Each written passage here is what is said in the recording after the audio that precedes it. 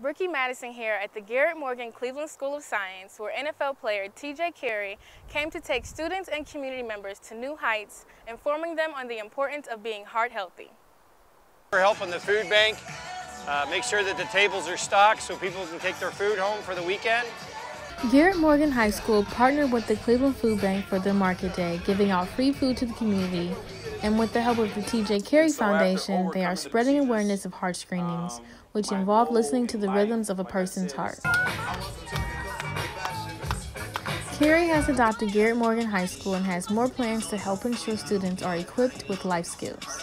The adoption for Garrett Morgan is really to empower our younger generation of kids to understand what financial literacy really means.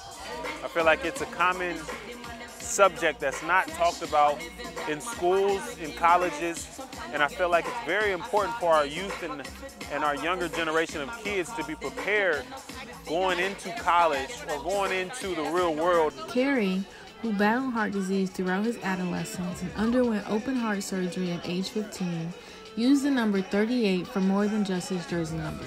We chose to empower 38 families, 38 different kids to be able to be provided with heart screenings.